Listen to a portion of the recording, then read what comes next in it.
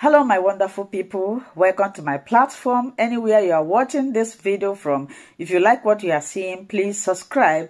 And also, I want to appreciate YouTube for this wonderful platform they created for us to use to disseminate information. And I also want to put a disclaimer to my platform, to all the content in this platform, that we do not promote hate speech, violence, or misinformation. We do not instigate any war or any violence. We are here to educate the members of the public. We react to all forms of videos. I always stay there to watch the video together with my audience so that they will be informed. So if you like it, subscribe, share, and always leave your comment constructively in the comment section.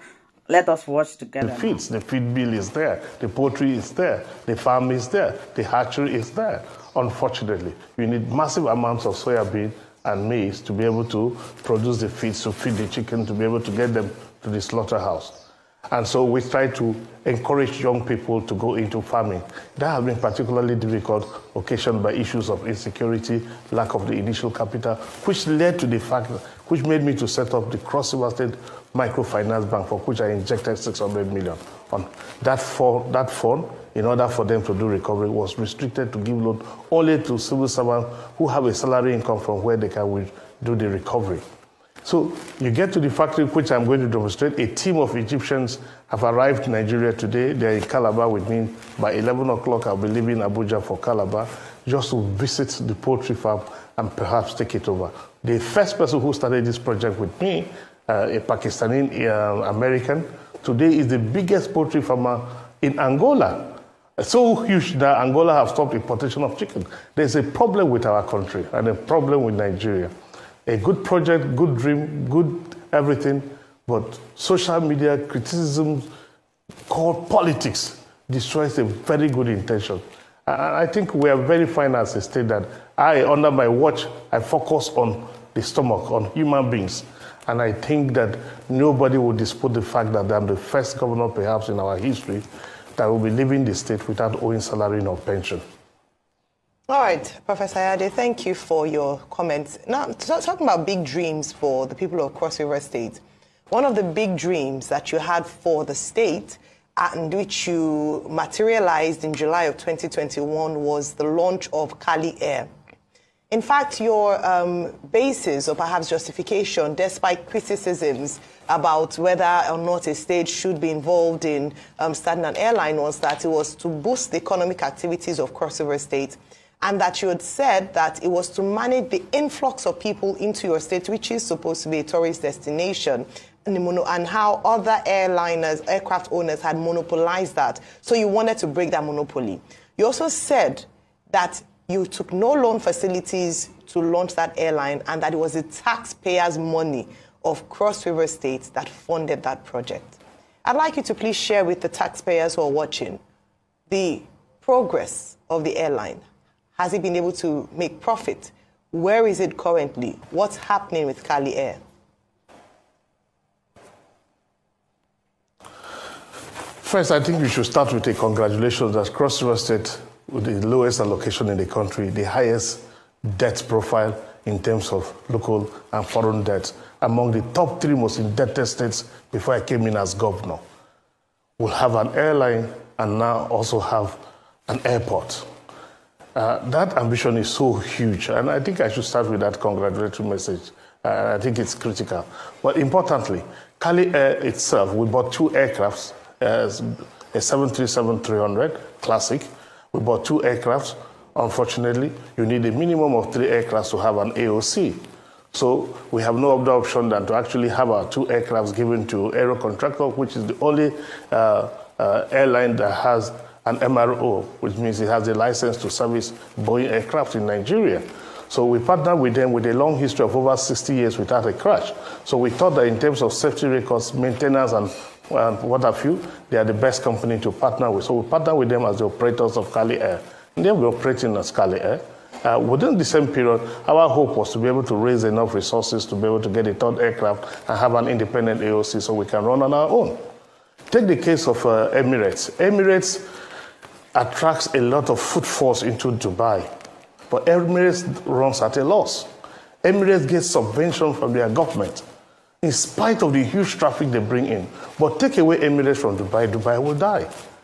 And so the profit center is not really in the airline, but actually the densification of the food force that will eat downstream associated benefits, occasioned by the fact that as they come in, they patronize the hotels, the restaurants, and create an activity and create an economy. And so the concept of Cross River State being a tourism capital of Nigeria with a frustrating travel plan where sometimes you want to come to Cross River 2-3 days. You know, its history is such a sad story. If you don't record it, you don't store it, you don't play it often, nobody remembers. 2-3 days, you will not have a flight going to Calabar, lack of passengers. But today, you will queue and queue and queue to get to Calabar. What changed? Go and look at the amount of people who stay and lodge in Cross River hotels today. It's on the rise. I remember one of the hotel owners, Azari, told me that, look, those who don't know we who are hotel owners in Calabar can tell you the difference by just our occupancy rate. And so, Cali Air, as it is today, is we're undergoing a process of concession because we need to concession it out. Working with aero contractors have not been a very healthy experience because aero became a property of AMCON, as it were. So all the monies they have made, it's supposedly with AMCON. We're struggling to get the money out of AMCON. They've not paid any money to Cross River State. We also don't have so much money to be able to subsidize it. The principle, the policy thrust, the direction is very clear. It is a commitment that I have made that we will continue to keep Cali Air flying.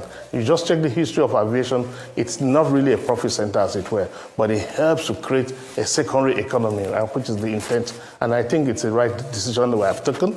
And I'm sure that Cross River will show you the difference, particularly at a time when going to Calabar was like it's a punishment to travel to Calabar at 120 when the prices to other states were about maybe 50,000. So it was imperative that I did what I did, and I'm happy we did, and we didn't borrow money. The records are there. Just very quickly, Professor Ayade, and that's just your last point, yes, that you didn't borrow money. Would you consider this a judicious spend of the taxpayers' money in Cross River State, bearing in mind the other projects that these funds could have been channeled to? I have said it clearly that Cali Air increased the footfall into Cross River State. I've said that. And so how could I have thought of an alternative? If people can come in and go out in a state that you say is the tourism capital, what happened? The traffic to Calabar and the traffic to every place else. Aero insisted that they wanted alternative routes. That's why they're flying to other routes and flying less to Calabar. So we reduced it to 3 times a week, obviously because they think that the traffic to Calabar was not as commercial as the traffic to other places like Lagos, Kano, and what have you. And so we decided at a point in the Executive Council where we said, should we just service Calabar because there's a social component of it, or we do as business? In the same Executive Council, we took a decision that the essence of Cali Air was to support cross-variance. So we decided to run that route. And they said, look, because you are forcing us to run Calabar so frequently, we are unable to make money. Allow us the luxury of running other routes. And we eventually approved. And that's why today, you see Cali Air flying to other routes. Okay. So a couple of fact check for you, Governor. At first, you said just now that Emirates is not making profit. That's not true. Only 6 days ago, Emirates made $2.9 billion in profits. Secondly, you said you did not collect loan. That's not true. There's a story on the 20th of February 2020 that says Ayade gets a nod to secure $35 billion loan in Cross River. And this was where you went to the House of Assembly to secure $35 billion loan from 3 commercial banks. All right. And thirdly, you talked about the fact that there was lack of soya beans for your project, your poultry project. Didn't you do your feasibility study enough to understand that there was going to be lack of soya beans and maize to be able to power, the Kalas chicken factory? That's number 1 question. Number 2 question will be, please tell me how the $45 billion. I'm not jotting down. No. This is the real question. The first 3 were fact checked. Unless. No, Governor Ayade, the first 3 were fact checked. No, your fact check was wrong because I did borrow $35 billion. An approval does not constitute borrowing. If you have an approval, just check 80% of what we have approved has never been paid. I didn't borrow money to buy this Cali Air, please. What's more, I say it on authority and the God I serve, but I did not. Okay. I did not. Okay. Don't read newspapers. Come on, I'll show you. Let me tell you how. Let me give you information on how I bought Cali Air.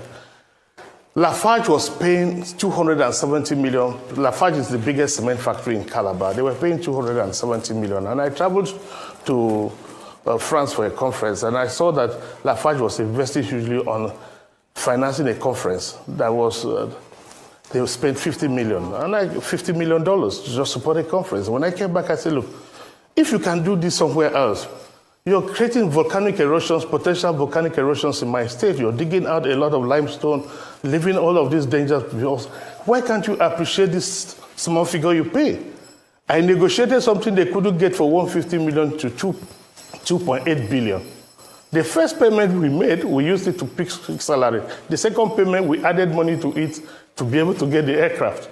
Third payment, we did same. That's how we got the aircraft. The records are there. Okay, Governor. If it's approvals, we get approvals, you don't get the funding. Okay, Governor, I'm not saying you borrowed to do Cali Air. I'm just talking about the fact that you said you didn't borrow.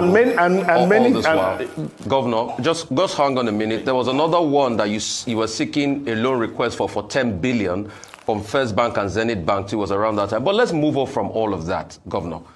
I've asked you two questions. Number one was, I don't know. Didn't you do? Wait.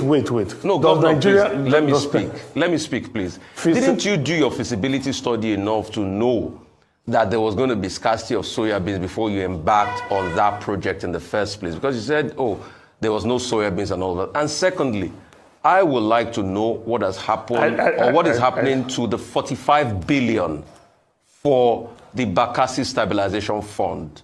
Because there's nothing going on and the people are impoverished in Bakassi. That's all I want to know.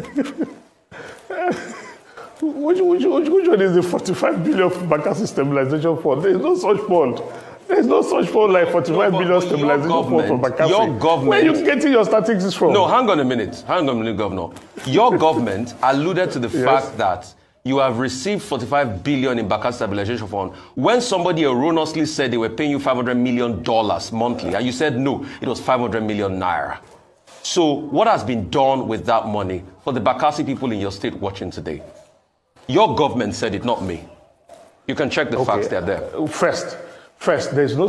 Yes, let me come back to that. First, there is no such thing as $45 billion stabilization fund for Bakassi to Cross River State. You can also do your fact check. Two, I built a very outstanding housing estate. I have a very outstanding, fantastic estate that I built for the people of Bakassi and brought them in there. But I think with the NSAS, it was destroyed. But essentially speaking, I would think my people will send you pictures. You go in there and see the fantastic estate that was built with the road network done, lighting, power, generator, everything fixed, and did a massive ceremony. Commissioning ceremony was done by the Obong of Calabar. Got them a fantastic place to live. That's one thing I did. Now, Cross River State earns far less than our salaries in a month. We pay between 3.2 to 3.6 billion in a month. Our allocation, after deductions, we are left with 900 million to 1.2 billion. 500 million that used to come monthly that has since stopped was a fund that helped to augment salary payment. And the records are there. And when you ask questions, you ask with open mind.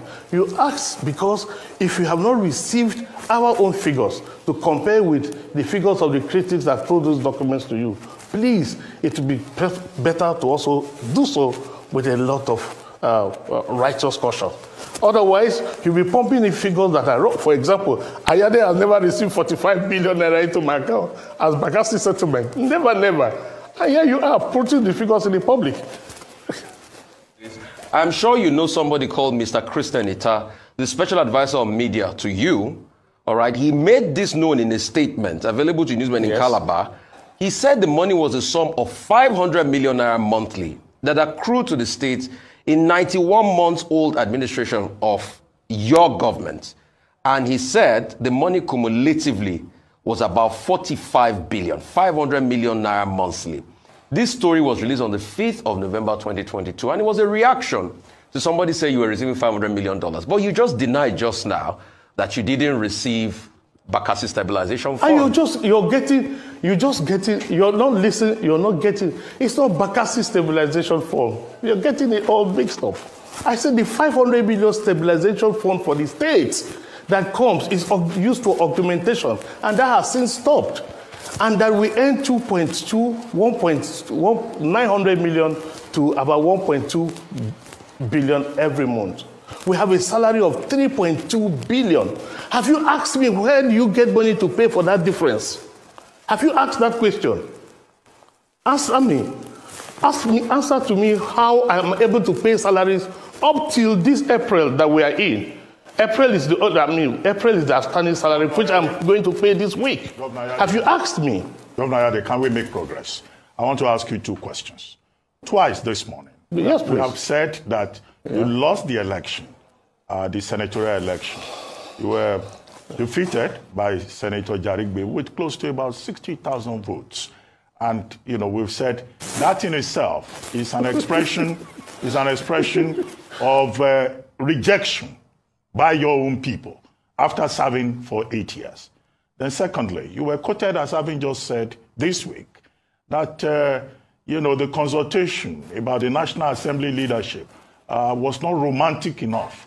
What has romance got to do with the selection of leaders for the National Assembly? Just those two things. Unfortunately, you don't understand the sociology of English.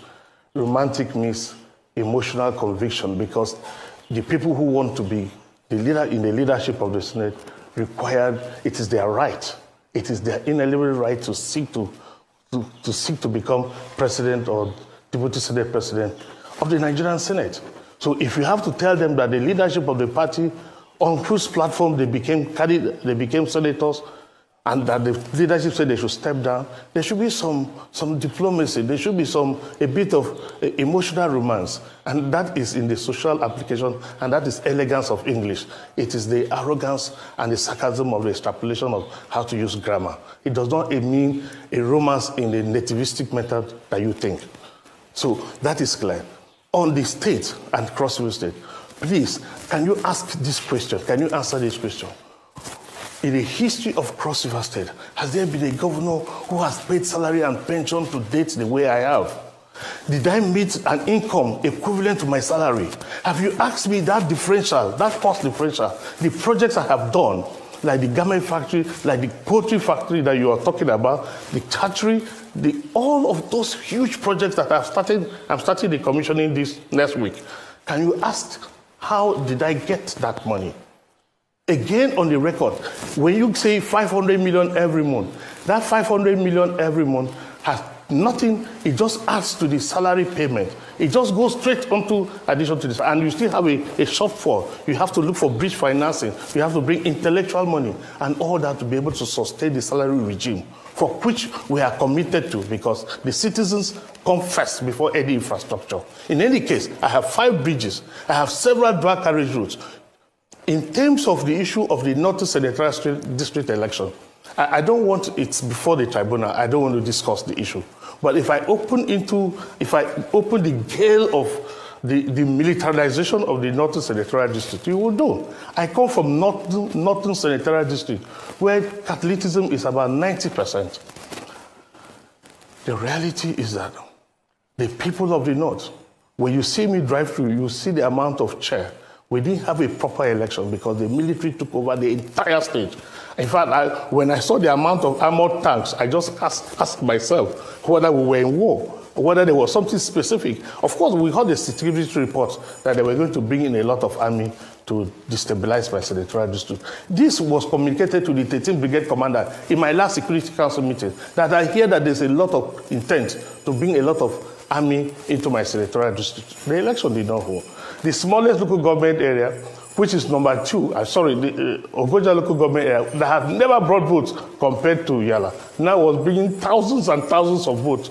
But as you go further, which I don't want to discuss, but you can see clearly that there was no election. It was simply the militarization and just cutting the polling units, driving people away and collecting results and announcing results. Go and check. We have a video we can give to you where somebody was saying, look, for my dear life, I have to feel what they want to feel. It's on video. where you have people inside the collation center who are candidates for the election. And as a governor, I am seated in my house. But you have the other candidate moving from collation center to collation center with a team of people armed. It's not something I want to discuss on TV, but you just ask you, and you use language that is not polite. Reject, you defeated.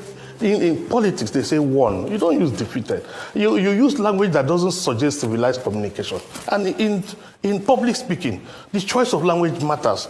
It shows the level of elegance. It shows the level of education and scholarship of the soul. When you use words that are not intended to communicate decency, it appears that you come with a mindset, and I think it's unacceptable language. Well, Governor Ayade, let me ask you a romantic question.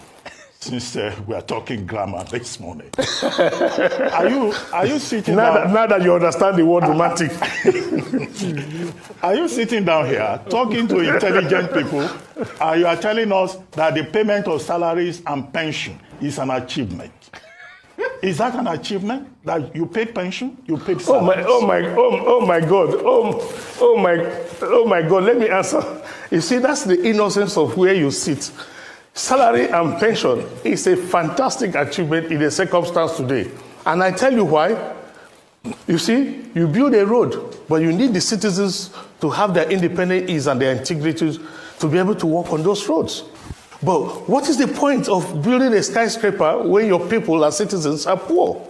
I'm a son of a civil servant. My father retired as a civil servant. So because of that, I am cautious. And I know the circumstance under which I was brought up. So I know that salary and pension is far more critical than any other project. The citizens of this country matter more than an attempt to show that we're a developing nation and building massive projects where your people are predominantly poor. And I can tell you, Cross River State ranks #1 in terms of commitment to salary and pension, yet we're #36 in terms of federal allocation. Let me tell you, I inherited, for example, the Obudu Cattle Ranch, 36 months salary debt, salary arrears. And I've cleared that. And you think that is not big news? You think Cross River State with the lowest allocation in the country, not owing salary, not owing pension, is not big news? Please go to other states and check states that earn far more than I do and owing 7-8 months salaries, even as they are leaving office. You don't see it as an achievement? Then you don't focus on the people. Besides, I did not ignore infrastructure. In Calabar today, you can't enter Calabar unless you go through the Ayade dual carriage road that I've done. I call it Ayade because it's done in my administration. From Calabar to Odupani, I've just done the dual carriage road. The super highway, I'm commissioning the first phase of super highway. The spaghetti flyover is due for commissioning. The Boki bridge is due. The dual carriage road from Obudu to Bekwara up to Obaliko, completed, ready for commissioning. Of course, you have the Iyala, Ogoja. I can go on and on. I have the highest dual carriage road construction in the history of governors in Nigeria. Come and see. Right. Teachers Continuous Training Institute, the biggest in the whole of Africa, completed and is in operation. Right. And so, look, I am strategic. I know my circumstance. I know my history. Right. I know my people. If you come to Cross River State today, I'm a superhero. Superhero because you have not asked. Wait, you have not asked yourself. Go ahead. Yes. Okay, Governor Ayade, thank you. Now, talking about salaries and the achievement of paying salaries, the Trade Union Congress have actually disagreed with that it's not an achievement to pay workers' salaries. They've gone to work, it's their right to earn, so it's not an achievement. But just to say that they've also said that under your administration in 8 years, civil servants have fared very poorly, that gratuities haven't been paid, also no promotion in 7 years. I'd like you to address that. Then, on salary payments, just in April last month, street sweepers were protesting in front of your office that they hadn't been paid. Was that resolved? Was that an issue? Because around this payment, pensions, gratuities, yes, and the like. So, sorry, I just want to, I have 2 questions for you. I'll just land just for you to respond to that question 1. And then, earlier this year, the former governor of Cross River State, Donald Duke, had said why don't I take those questions? Because I don't have, I'm not recording anything. Right. So allow me to take those questions. Please go ahead. For example, the street sweepers. I met street sweepers earning 5,000 naira a month. 300 people earning 5,000. I increased the number, increased their salary. But we pay through a contractor. when you pay a contractor, the contractor does not pay the street sweeper. You have challenge. It's not the street sweeper salary is the least of it.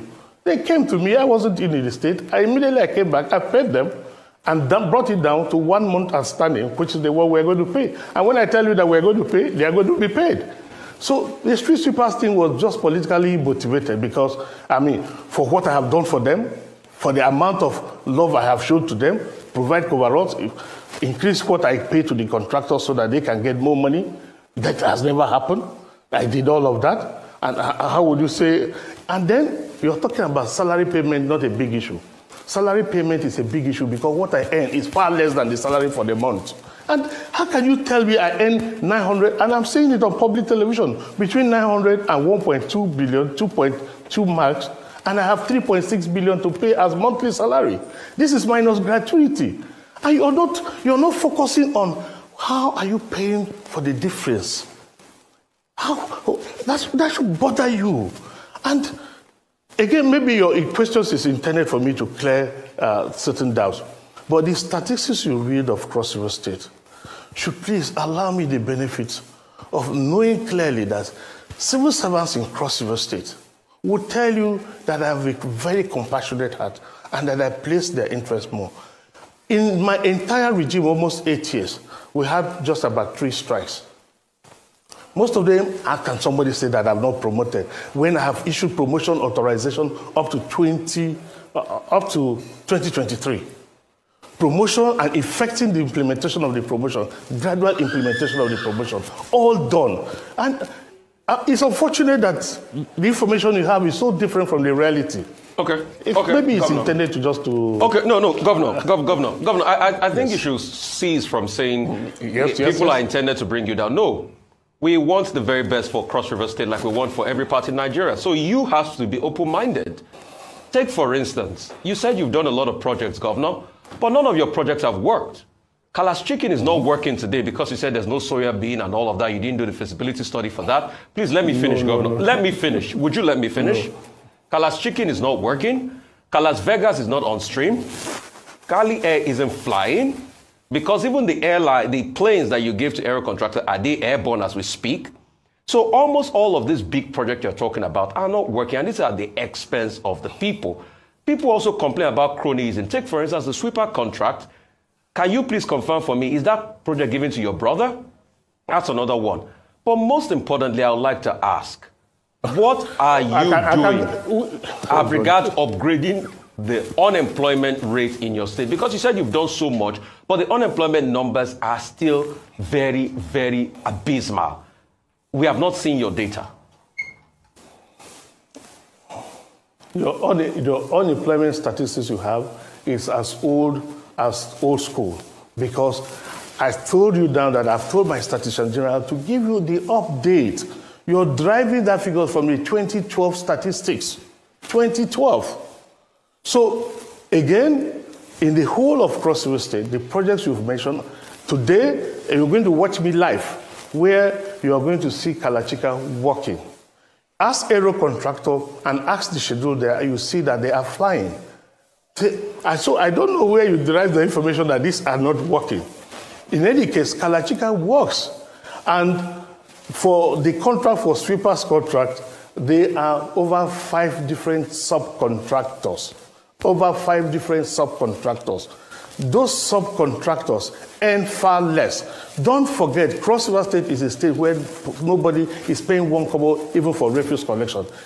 For refuse collection, you want a city to be clean. Calabar is the cleanest city, but you can never get somebody to accept to pay refuse levy. So we don't call it refuse levy.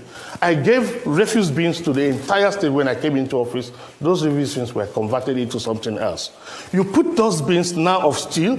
Those steels are broken, cut into slash, and sold as scrap metal, which led to the fact I had to scrap the scrap metal agency because we put bins for collection of refuse. Those bins are scrapped and sold as scrap metal.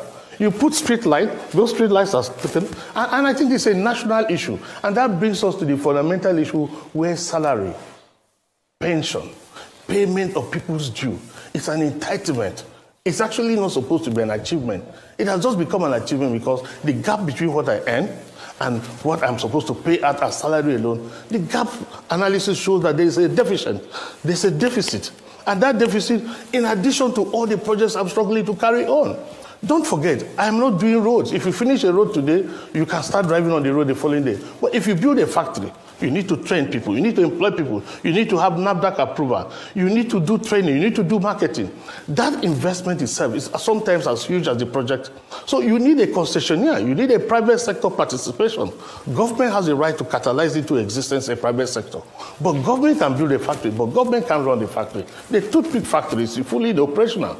The cocoa processing factory requires 3 billion naira in a minimum. These are big dreams of a state. You can't shy away from.